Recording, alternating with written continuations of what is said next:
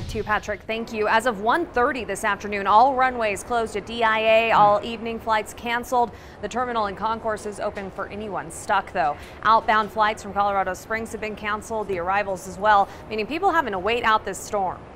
I knew we were going to be in trouble. We thought maybe we would get out this morning at 10. We were going to try to stand by for this flight at 10 something, but that got canceled. Springs Airport operating as a shelter right now.